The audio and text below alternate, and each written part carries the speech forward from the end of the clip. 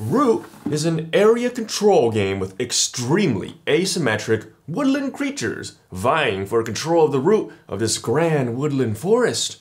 The game seats 2 to 4 players and takes about an hour and a half to play. Designed by Leader Games, Root may look cute and quirky with all the woodland critters plastered all over it, but it's actually a ruthless, cutthroat war game that's not the most easy thing to get into, but once that ball gets rolling, my god, this game is fulfilling. Root is an incredibly unique area control game in that different factions are ridiculously asymmetric. You think you've seen variable player powers, but you ain't seen nothing until you've tried out stuff from Leader Games. Like, straight up everyone's almost playing different games, that's how different the turn structures are from faction to faction. You got the generic area control dudes, then you got these action queue guys, and there's even a Dungeons and Dragons murder hobo running around like this whole thing is just a Skyrim quest or something.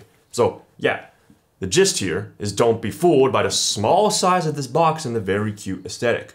Root is 100% a ruthless war game that has quite the steep learning curve, but hey, it's totally worth it if you want to see a bunch of woodland animals act like a bunch of ruthless dickheads. Here's what you get inside a game of Root. You got 3 instruction booklets, 4 faction boards, a double-sided map, Marquise de Cat faction pieces, the Eyrie faction pieces, the Woodland Alliance pieces, the Vagabond stuff, a bunch of setup items for the Vagabond, 2 12-sided dice, a 54-card deck, a bunch of faction overview cards, and some quick setup cards. Alright, here's a summary of everything that's in the game. 3 rulebooks, your deck, the main board, the 4 faction boards, and the 4 faction stuff that goes with them, the overview cards, the quick setup, and lastly stuff you put on the board for setup.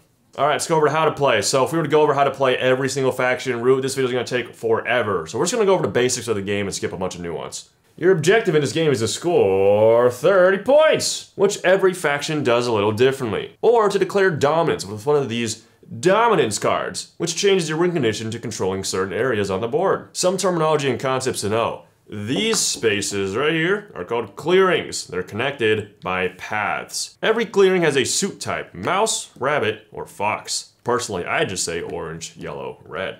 All clearings have empty squares that players can build buildings in. Then there's this deck of cards that everyone draws from. Cards also have mouse, rabbit, fox colors, which matter sometimes for faction abilities, but then there's also these blue bird cards, which means it's a wild color, and counts as all colors. This deck is also where the aforementioned dominance cards come from. Next, there's 3 core actions you're gonna have to know that apply to all factions in Root. Moving, battle, and crafting. Moving is simple. When you do it, you take any amount of dudes on a clearing, move them along a path to an adjacent clearing. Caveat though, whenever you move, you must rule either the clearing you were in or the one you're going to. Ruling a clearing just means you have the most dudes in that clearing.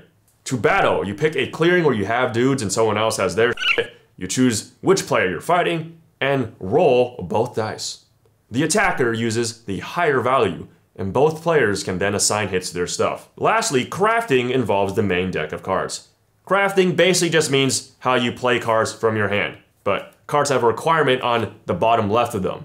All factions have some sort of crafting piece, which is usually something they have to put in a clearing that counts towards the crafting requirements of cards by taking on the color of the clearing it's in. If you have 2 yellow crafting pieces, you can craft this card. As example, the cats craft by having these workshop buildings and clearings. Those are the core actions, and the rest of them are going to be faction specific. Faction player boards go over every possible thing that faction can do, and they're all organized in 3 phases. Birdsong, Daylight, and Evening, which have to be done in order and help to organize the flow of a turn. Rapid fire guide for all the base game factions, go! Orange cats have an HQ in a corner somewhere and like building shit everywhere for points. Those buildings help them do shit like crafting, recruiting, and building more buildings. At the start of the turn, these saw buildings produce wood tokens, which are used to build buildings. They can then do 3 actions from this list of fighting, moving, recruiting, and building. Also, they can gain additional actions by discarding blue bird cards. At the end of their turn, they naturally draw cards. Actual bluebirds have a decree of actions as mandatory to follow. At the start of the turn, they must add 1 or 2 cards in their hand to their decree in one of these slots. Then they must resolve the entire decree from left to right, with each card meaning do that action once in any location of that card's color. Obviously, this can get out of hand very quickly. If at any point, while resolving the decree, you cannot do an action, you fall into turmoil and wipe the decree clean, lose some points, and go straight to the last part of their turn. By the way, during the end of the turn, they draw some cards and gain points for every building they have out. Also, those buildings are how they craft and spawn dudes. Green Viet Cong like to stir it up and hella kill stuff with these sympathy tokens that they place everywhere. At the start of their turns, they can do stuff involving these sympathy tokens, like putting them in clearings, killing stuff in clearings with sympathy tokens, and building bases where stuff is killed. Everything involving sympathy is fueled by this deck that's separate from their actual hand. They have to discard from the deck anytime to do anything involving sympathy. They can add cards from their hand into this deck, and once they build bases with sympathy shenanigans, they can finally start having dudes on the board to actually move around and fight. Crafting is done with sympathy, and they get points from placing sympathy. Oh yeah, also attacking them is really hard because sympathy tokens steals cards whenever people f with them, and they also use the higher roll in battle even when defending. Lastly, we have the Murder Hobo, who likes to LARP really hard by completing quests and exploring runes for sick loot. The Vagabond isn't really a faction, it's actually just one guy running around, so he ignores a lot of the game's normal rules involving movement and combat. His board will have a whole bunch of these items all over it. Each one represents an action he can take by flipping it over. Boots to move, swords to attack, torches to explore runes, you get the idea. He unflips items at the start of his turn and is also the only guy who can do this weird shit where he goes into the forest that are in between clearings. He gets points by exploring runes on the board, completing quests, which is this deck of cards exclusive to him, and by either helping or harming factions depending on if he becomes their friends or enemies. Crafting is done with these hammer items, and their colors depend on the clearing he's in. So that's how Root works. Let's get into the actual review where we go over what we think are the pros and cons of the game. First up, the pros, starting with the components. We really appreciate just how physically small this game is. Like, look at this box. This is just plain deceptive, the amount of weight that's going on in here. I usually expect war games to be at a minimum about this size, but nope. Root is a party game size box, like holy moly. Not only that, but the aesthetic of Root is jam-packed with tiny, adorable woodland critters. Like, man, I love the art style here. It's no wonder that when people see this small box with a bunch of small animals on it, they think it's a light little game, but no. Oh, no. Anyways, moving on to the component quality, nothing to complain about there. Everything is real solid. You got thick player boards. Your warriors are just wood and simple black paint on them to resemble cute faces. Like, everything here is designed to be very functional, very simple, while still retaining a distinct style. I will say though, shout out to these thick dice. They aren't super duper heavy, but they big. It's also at this point we should point out that everything in this review is referring to the most recent 4th printing of Root, which definitely has nicer dice than previous printings.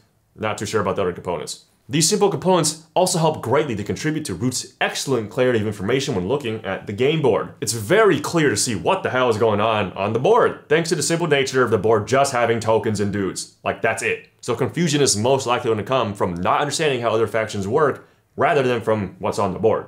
Leader games also know that Root is going to be seen as an absolute cluster for new players, but thankfully they've included 3 rulebooks of varying complexity. There's this booklet for complete newcomers, which showcases an example of the first 2 turns of every faction, this basic rulebook with lots of images and examples, and lastly, the Law of Root, which is this nitty-gritty rulebook filled with every little detail about the game. Fun fact, the Law of Root is written like a real-life code of laws. Everything within it is categorized by number, and within that number is further decimal points pertaining to each and every sentence within it. Great little detail, love it, makes it super easy to find any rule you might need. Now, unfortunately, I already know how to play Root, so I can't personally comment on the effectiveness of the 2 simpler booklets. But from what I gathered from reading online, the newcomer booklet that goes through the first 2 rounds is a godsend to groups of complete newcomers who don't have someone in their group to teach Root. It's also something that's new with the most recent printing and does a great job illustrating all of its example terms. For the gameplay, let's talk about the elephant in the room, the insane asymmetry that's in Root. For how crazy different all the factions play, I am blown away by how well everything is actually balanced. Other variable player power games on BGG pale in comparison to Root when it comes to just how different every player is going to be from one another. Like, Root could have easily been a janky, dysfunctional trash heap, but it surprisingly isn't. In fact, it fucking nails it. The game adheres to playtime really well and has a really strong theme tied into the gameplay of all the factions, which all ultimately culminates into an extremely unique experience. As an example of this really strong theme, take a look at the Eyrie Dynasty, who work by having a ruler running a regime who's going like, we're gonna make the woodland forest great again. And so he mandates a decree, that decree being your queue of mandatory actions, which are all of the insane promises that your ruler is making. And the instant he can't fulfill them, his rule collapses and a new ruler rises up. Or look at the Woodland Alliance, who are the rebellious indigenous animals of Root, who are sick and tired of these damn birds and cats coming in and fighting over their land. They just want them out. The main deck of cards normally represents interests and favors some critters that inhabit the clearings of Root. And so the fact that the Woodland Alliance needs to first put these cards in their supporters deck and then spend them in order to place and interact with sympathy tokens on clearings is super thematic. They are quite literally drumming up sympathy for their cause. But going back to the balance, let's talk about all the work that went into making Root not a disjointed dumpster fire. The first super obvious thing is that the Eyrie and the Cats are very clearly balanced around having a more head-on area control fighting dynamic between the two that they both play into in different ways. These two factions have the most warriors and can consistently have large armies and board presence, albeit done in different ways. The Birds tend to be more explosive and then occasionally fall apart because of their decree, while the Cats have a more consistent strength that has to be maintained. With these two big army factions constantly making sure that shit's happening on the board, the designers then sprinkle in some chaos in the mix with the Woodland Alliance and the Vagabond. This is where I want to get into a term called reach, which is a value assigned to each faction in the back of the law of Root. And the higher a faction's reach, the more that faction has the ability to actually influence the board, like where do they want to go and where they want to fight. Apparently, a ginormous amount of playtesting went into reach, and I have to just applaud the designers for actually figuring this out, as well as providing minimum reach values for each player count so that the games are assured to have balanced fights and politics happening. While reach doesn't really matter that much if all you own is the base game, it still shows what I'm talking about with the Birds and the Cats, and that they are both mandatory to have in games with less than 4 people. Next up in regards to balance is that every faction will have ways to move in a more point-heavy direction or a more fighting-heavy direction. Cats can go hard on recruiter buildings for lots of warriors or try to craft and produce more wood for more points. Birds can have combat-heavy leaders or this guy that lets them craft better.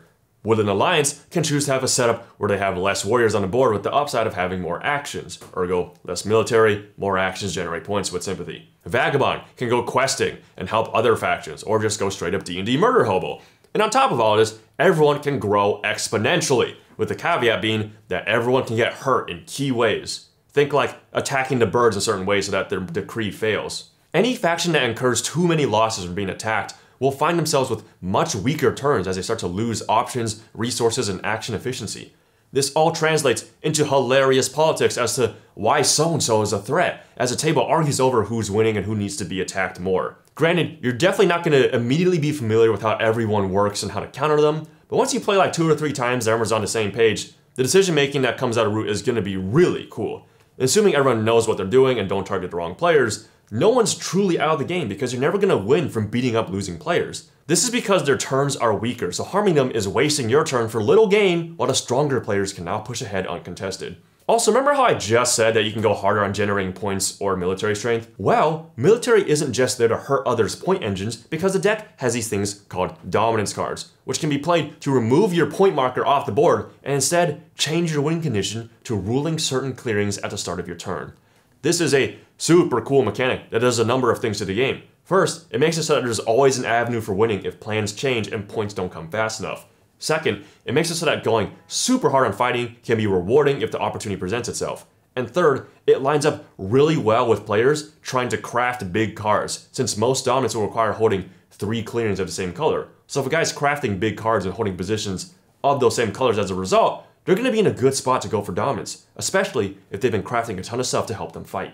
What all these pros ultimately add up to is that if everyone's all playing to win, the incentives of Root all line up to provide a surprisingly balanced experience. And it's absolutely incredible the amount of different pathways any given game can take as a result of all of these factors lining up. I'm very certain that different groups playing Root are all going to have their own different metas as to what they find strongest, because a lot of a faction's strength is actually perceived strength, and as a result, ends up affecting how much players are going to harm different factions throughout the course of a game. You can find tons of threads on Board Game Geek of people complaining about different factions with slight tendencies towards Woodland Alliance and Vagabond because it's a little hard to tell how they're doing and can kind of sneak up and win if you're not paying attention. But anyways, the point here is that Root is endlessly replayable. There's a lot to explore even in just the base game, in between trying all the factions, playing them differently, and reacting to other players differently, but then the permutations and options just start exploding once you throw in expansions, which you are most definitely going to buy if you're into Root. Okay, last little bits of detail that I want to praise about Root.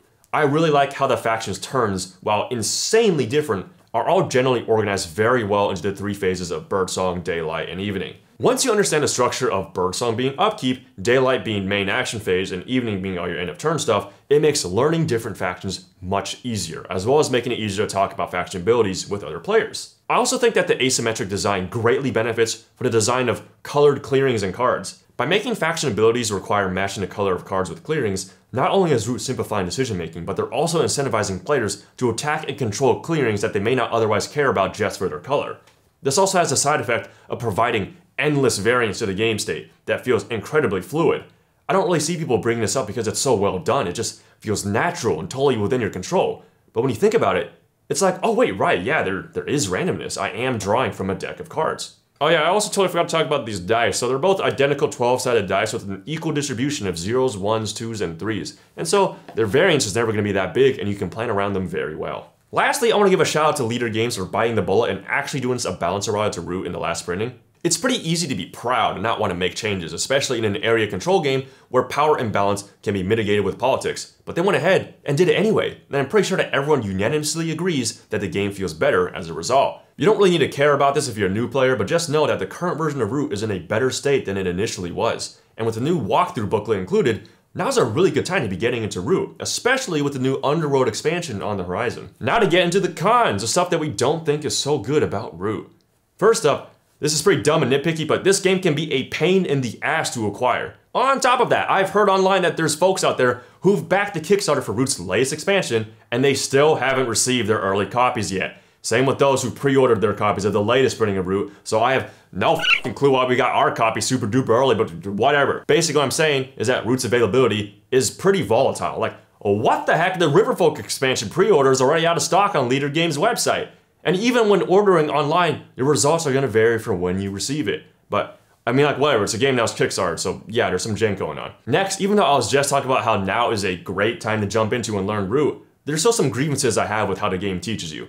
First of all, the faction overviews on the back of their boards kind of suck balls. I remember when I first started playing this game, when I was reading it, I was so confused as to what the hell I was even looking at. A big problem that Root has is their insistence on injecting a little bit of flavor into explaining game mechanics. Like, bitch, what? I just want to know how my actions work. Stop obfuscating what everything means by mixing around this flavor and terminology. Like, it reads well, sure, but, like, it's not the greatest thing for learning what I'm doing. I think my biggest gripe with Root's explanations is how much they rely on keywords to explain it, but keywords don't mean anything to new players. Like, look at the first part of this overview card for the Woodland Alliance. The Woodland Alliance scores as they place sympathy on the map, scoring more as they place more. To play sympathy, they need to first add cards to their faction board as supporters. If you oppress sympathetic clearings though, they'll add to their supporters as well. Okay, if you're a newcomer, you're gonna have a lot of questions. First of all, what the f is sympathy? What does adding cards to their faction board as supporters even mean? What does oppressing a sympathetic clearing even mean? And why does that add to their supporters, whatever that is? Here's how I would have written this. The Woodland Alliance scores by placing sympathy tokens on clearings, which requires spending cards from their supporters' deck, their own unique deck, separate from their hand. To move into or attack sympathy tokens requires you to add cards to their supporters. Do you see how this slight change immediately makes it clear what the sympathy and supporters are and why you need to care? Like, I love the flavor of Root, don't get me wrong, but for the love of God, Leader Games, please save this stuff for strategy guides and the like, not for teaching newcomers the pure basics of the game. From what I've seen, if you're not the most eager and keen to quickly learn new games, Root might take a while to even really click for you. Like, it's totally reasonable to expect someone to get the gist of their own faction while playing, but to then understand what the f is going on with all these other dudes on the table, you know, to understand what the hell you're even doing against them so you can satisfyingly play a war game, yeah, that's gonna be really important. So because Root does kind of an ad job of giving you good overviews, it's really gonna be up to the players to either teach themselves well or have a really good teacher. Also, I unfortunately can't really comment on how well the walkthrough guide actually teaches newcomers because it goes through 2 whole example rounds of gameplay before it lists some terminology on the back. I mean, it has great pictures though, and it claims it's for players who learn better by playing without really having to read anything. But as far as I can tell, Root does a really good job at explaining everything, but doesn't offer much in the way of being brief. I like this thick review, but hey, I got a lot to say, and at least there's timestamps in the description. Granted, Root does generally a great job with having the faction boards telling you everything about how the faction you're playing works. We're always a big fan of that, and Root does an impressive job of listing all of your faction's actions so you don't have to keep checking the rulebook, which is honestly really impressive all things considered. What I will complain about is that the Vagabond faction board definitely could have added some text saying, move relationship to hostile when removing a warrior in this gray arrow. And instead of this flavor text on the top, they could have added that exhausted items on the left side of the board going to the satchel. Doesn't say it anywhere, okay. Yeah, for some reason the Vagabond board is missing a few minor details that make them a little less able to be played by just looking at the faction board. Finally, we want to add that while Root is labeled a 2 to 4 player game, this game is by far the best at 4 players, which has just enough politics and fighting going on to be interesting, but not so much that it's overwhelming. 3 is definitely fine, but at 2 you're really missing out on the extremely unique interactions of Root, and you're essentially just reducing it to a more simple area control game between birds and cats. If you're looking for a single player mode, you're gonna have to pick up some expansions which add bot opponents you can play against. Phew, okay, last gripe with Root, even if it's pretty insignificant. What the hell are up with these favor of the mouse, rabbit, fox cards? Like, these cards are absolutely nutty and can cause really huge swings because, like, look, they wipe out all enemies on a certain color of clearing. Like, I get that you can play around them by keeping an eye on how people are crafting and hoarding the cards for yourself, and that their effect is a little lessened because having crafting pieces in 3 matching clearings probably means you already have more presence there than everyone else, but all these favorite cards basically end up being insta-win cards and are really strong in comparison to all the other cards in the deck.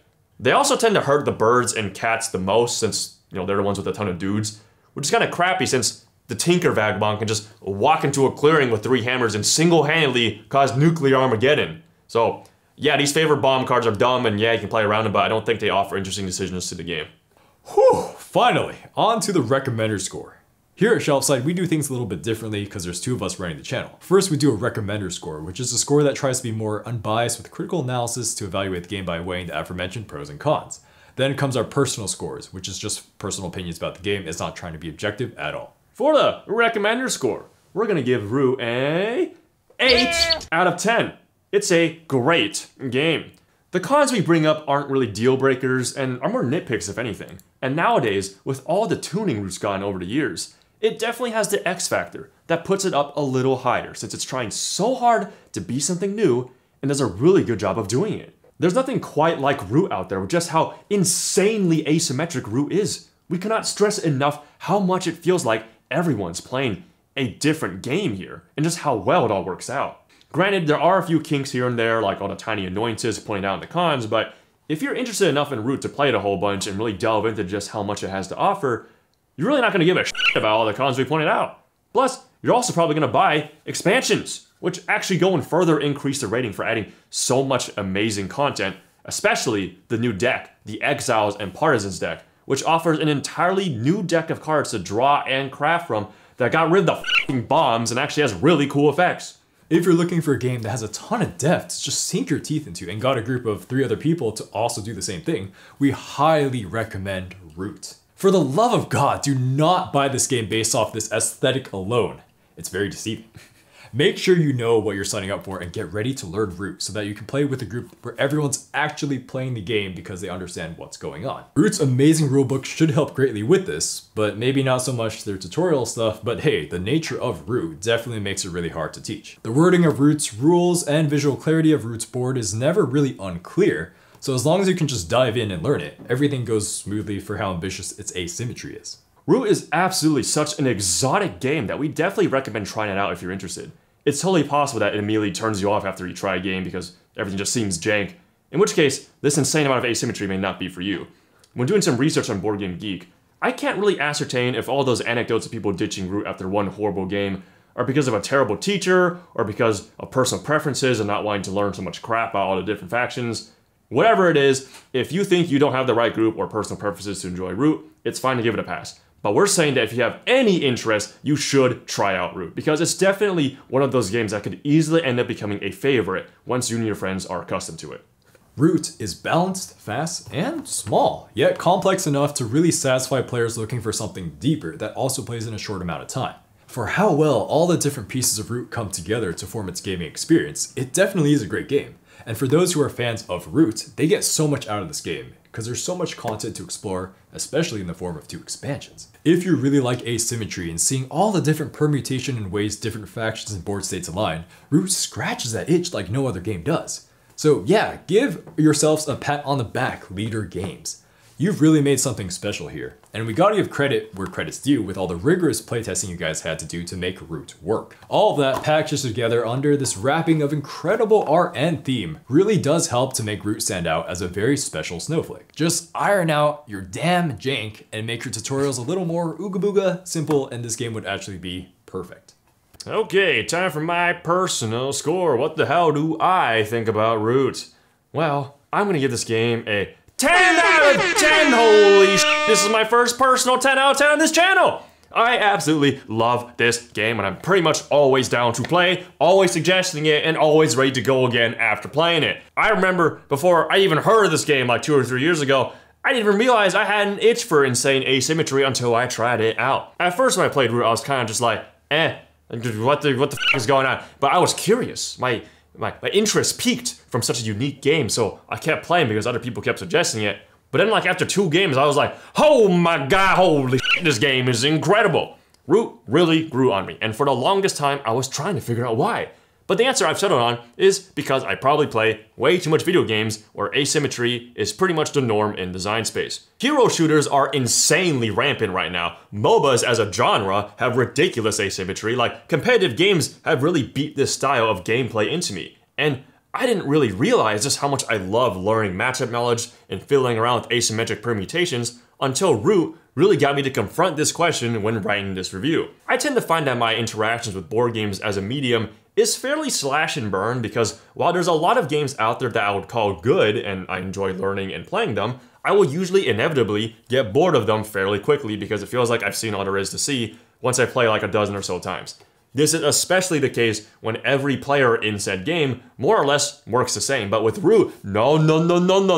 This game still keeps surprising me to this day, even with God knows how many playthroughs I have of it. Yeah, basically Root has pushed aside so many other area control games for me, and current favorites for me are Twilight Imperium 4 for big long space gangbangs, and Root for if we have less people and less time.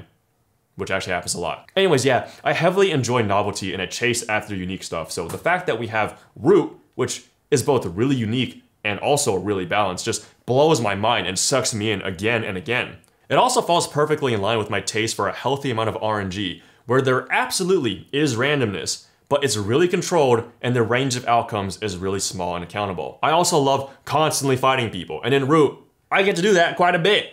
And there's always a reason to go and do stuff with everything always constantly harming or blocking others. God damn, I love Root. Now, if only I could get a goddamn copy of the Underworld expansion because I missed the fucking Kickstarter because I was not paying attention to that shit. God, Leader Games, why do you pull this shit? God!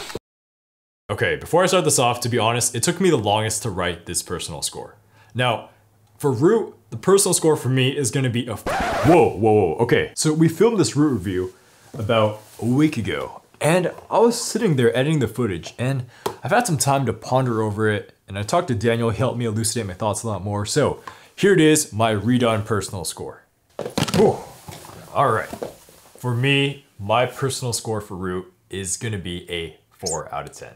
Yeah, it's a below average experience for me, and when I start to pitch the backstory, it'll start to make sense. So Daniel and the rest of my gaming group was part of the crowd that picked this up 2 years ago, playing this game all as newcomers, not really knowing what's going on either, but learning together. So they've been able to play it dozens of times to get a full understanding of all the different factions. Me, being a newcomer, was thrust in my first game as the Eyrie Dynasties, and man, it was confusing as hell. In my first 2-hour game, my comprehension wasn't nearly at the level of theirs. And oh my god, when you have the other factions, don't even get me started. Why did the Woodland Alliance just kill all my pieces? Oh, because he has these sympathy tokens you have to kill or else he just punishes you really hard. Oh, okay, I didn't know that. What about the Vagabond? He just blew up half the board. What the hell is that? Oh yeah, Vagabond, he just played favor of the rabbits and now like half the board's gone, he just scored 15 points. Oh, okay, yeah, cool. I just think it's so important to have something like a practice run in these games, and I never had that opportunity. The learning experience had been so soured in my first and second and third playthroughs that when it was time for my fourth playthrough, even though I won, somehow I was just really mentally checked out. It didn't help either that the third and fourth playthroughs also had expansion stuff thrown in. I was definitely not ready for that. So this is when I asked myself, why am I playing a board game? Well, it's either A, to be competitive and win, and or to just hang out with the boys, have a good old time. Yeah, Root didn't really do either of these for me. Don't get me wrong, Root has a lot there competitively. There's even tournaments, and I respect the hell out of that. But from my game experience, I was definitely not competitive for 2 whole hours, multiple times. Even though I pointed out that I did win a game earlier, it wasn't because I was like outplaying people, out mind gaming them. No, it was because they were arguing amongst themselves, I just got forgotten and I just sped ahead. It didn't really feel good at all, and it was definitely a situation where winning felt worse than losing because you just played so badly. Okay, so besides competitiveness, what about B, just being pure fun?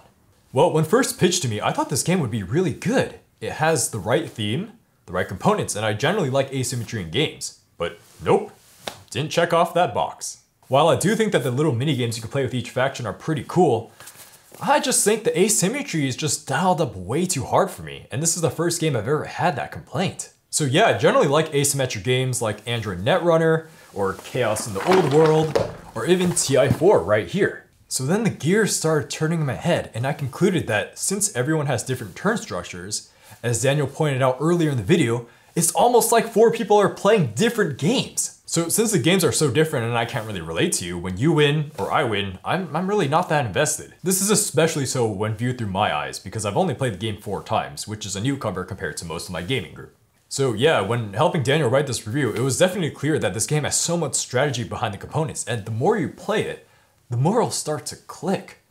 But that time investment's not really worth it for me. Other heavy asymmetric games aren't as bad because everyone just kind of fundamentally works in the same way, so maybe in your first, second playthrough, you'll have a good understanding of how to play. In my 3rd playthrough of Root, I still wasn't sure. Daniel brought up asymmetry in video games, and yeah, I love asymmetry in video games too. But I think the reason why I'm okay with that in video games and not in Root is because video games as a medium are generally a lot more digestible. Games are usually under an hour, and you can go at your own pace in tackling the game. There's even bots if you want. Many of these heavy asymmetric games I would consider lifestyle games, and Root, yeah, it's good, but I'm not looking for a lifestyle board game. So yeah, Root. Root is actually good enough that I could get down and dirty with it if I had to. If I had to. I could play it a lot and then raise my score to probably above average, especially if I played it with different groups. Playing it with other newcomers like myself would definitely make the experience more enjoyable, but I don't really have a drive to teach people the game. Plus, I'm not going to really be able to teach them the game because I don't own the game, and I don't want to buy this game anytime soon. Look, at the end of the day, I have so many board games, so I don't really want to throw away a game night to play this for 2 hours when I have so many other games I just need to try. This is a chore, this is fun. One more thing. So yeah, the digital version of this game is coming out soon, and that's pretty enticing because I can play it with computer bots or with randoms online.